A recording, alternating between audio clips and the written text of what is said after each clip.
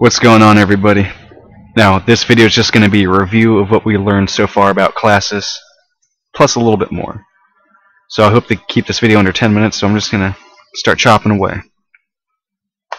So, what we learned, we can make character variables, because I made my own variable called a character, and I'm going to call one smart, and the other one dumb.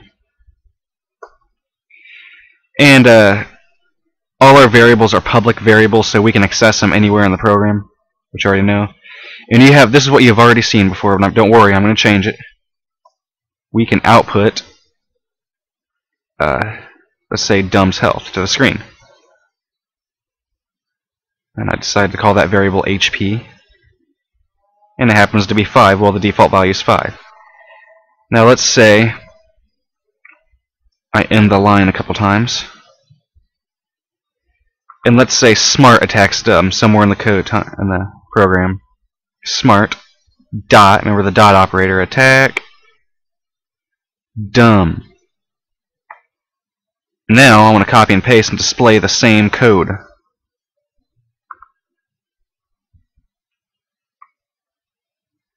And we run it. And this time we see the health goes down to 4 because we're only displaying dumb's HP again. And because we set our default value with an attack of 1, so it's going to take 1 HP away from everything. No matter what, it's always going to be reduced to 4. Well, games are kind of boring when there's nothing random. It's pretty predictable that you're going to do 1 damage every single time. Usually you want to make things a little bit random. So a couple videos back I talked about random numbers. So I'm going to include the ctime library. And if you don't know how to use random numbers, I made a video in functions where we need this. We need this piece if we're going to use our random numbers here, because this keeps our numbers flowing in randomly from time. I also made a function in one of these videos, which I'm going to go ahead and add it. I decided to make it an int type, and I called it random. And it's going to take in 2 parameters, max, min. And it's a real simple function.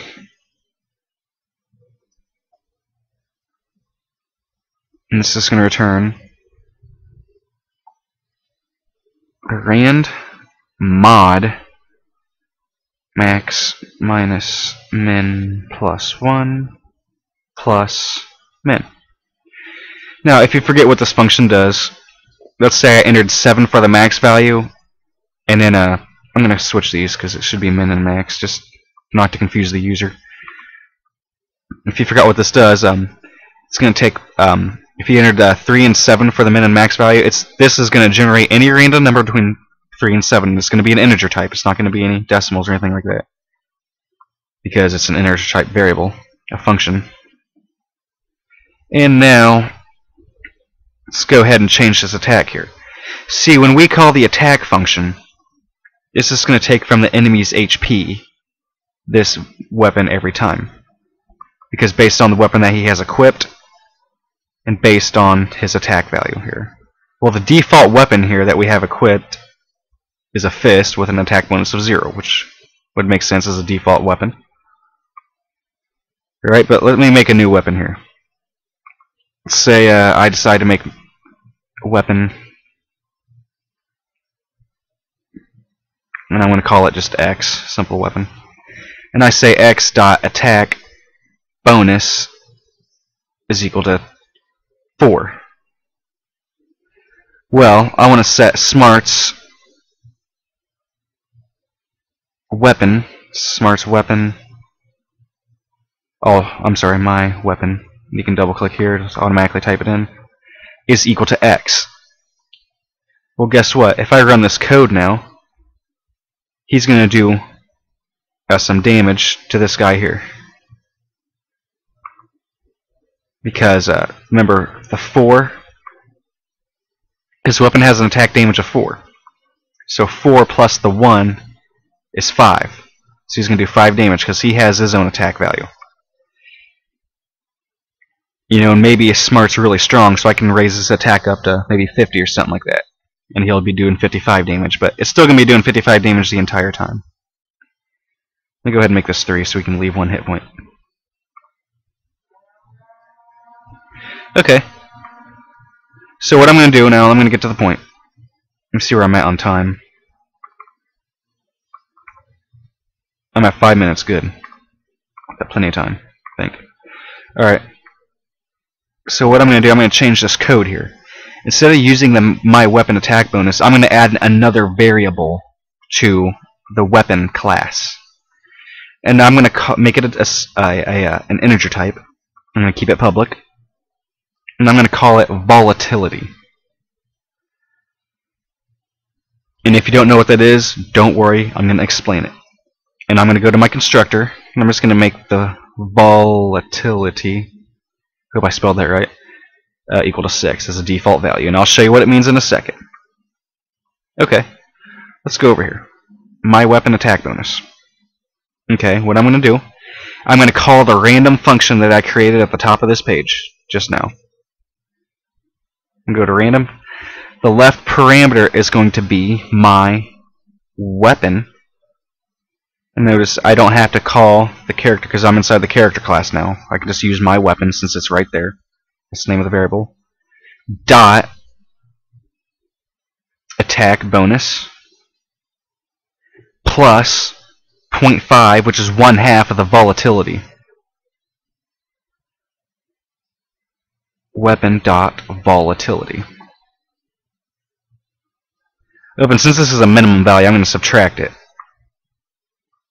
And I'll promise I'll explain to you what this does in a second. So this is the thing that's kind of new because I'm mixing up a function with a class. But other than that, hopefully it's pretty self-explanatory. And I got a spell bonus right. Just make sure you spell that one right. And make sure you still spell it right over here. And hopefully there's no errors. Now what this is going to do, let's look at this here. So our character, let's just look at it from Smart's perspective. He has an attack of 1. But he's got a weapon with an attack bonus of 3. And now, and I want this to be a plus. Okay, let's look at this code here. So right here, we have the 1. We got 1 plus a random number between what? Well, my weapon is 3 minus 1/2 of the volatility. Well, the volatility is 6, right? So 3 minus 3 is 0. Well, then we got 3 plus 3 is 6. So this weapon is going to do a damage between 1 and 7 damage every time. Let's go ahead and run this code.